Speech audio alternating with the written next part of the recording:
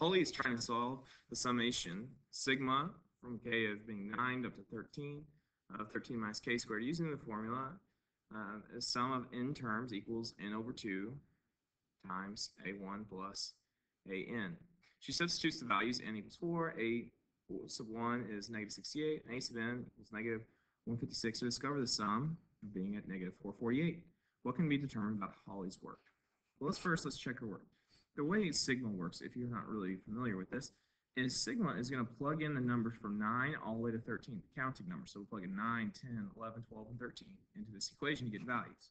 So to find the first term, what would happen is it would plug in this bottom number here, 9, into the equation. So you'd have 13 minus 9 squared.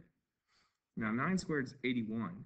And so this would equal 13 minus 81, which simplifies to be negative 68.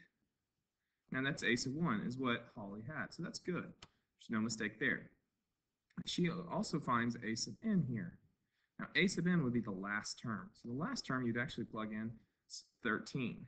So a sub n we would find by plugging in 13. So I'd say 13 minus, instead of k, I'll replace it with 13 squared. So here k was 9. Here, the last one, k is 13. All right, now, if we plug that in, we would have 13 squared, I believe, is 169. And so when we subtract that, we get negative 156, which is what we wanted to get right there. So that part's good. Now, there's an n of 4. Now, what that means is the total terms is 4. Now, as we can see here, I found k9, or I plugged in k9 and 13, but what I did not plug in is in the middle here, you would have some terms. Let me see if I can just slide this down. What I would do is I would need to plug in a k value of 10 for a sub 2, a k value of 11 for a sub 3, and a k value of 12 for a sub 4. And at that stage, we'd find out that when we get to 13, that a sub n is actually a sub 5. So I can tell you what we can determine right now is this, that she said n is 4. This is incorrect. This is incorrect since there are 5 k values. And the values are k would equal 9, 10, 11, 12, and 13. That's why, so this sum was off because what we should have had here is a 5. To get the correct sum, if I want to get the correct sum, is I would say s sub 5, since there are 5 terms, equals 5 over 2 times a sub 1, which a sub 1 we said is negative 68, plus negative 156. So plus and negative just would become minus 156. That's our a sub n here. If I plug it in, it should give us the same value as this does in the calculator. Let's check it. So I'm going to clear this out real quickly, and we'll plug in. So we said that s of 5 is 5 over 2 times negative 68 minus, was it 156 or 153? I've forgotten, 156. So we're saying that should be the sum. So if I do the sigma, which is the button next to 9, and type in what they originally gave me, I should get this value. Okay, 9 to 13, and the value was 13 minus k squared.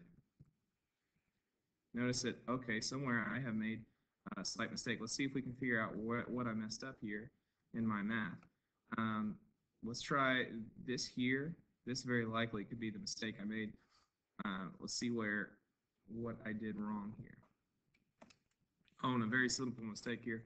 What I discovered the problem is this says, this is trying to find the summation, and we use the formula. The formula she was using was a sum of arithmetic.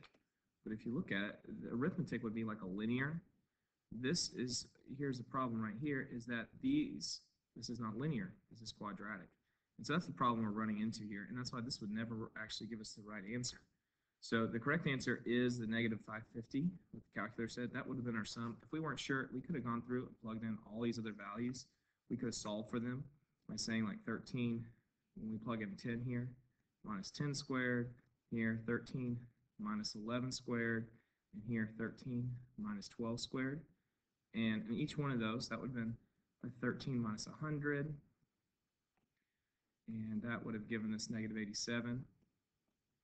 And here we would have 13 minus 121, which when you subtract that, we get negative 1, oops, I already had the negative, 108, like that. And then here we would have 13 minus 144, which is negative 131.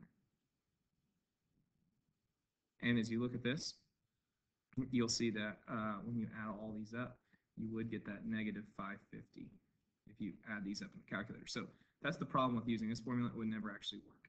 But as pertains to this problem, this is what you're looking for: incorrects and inequals.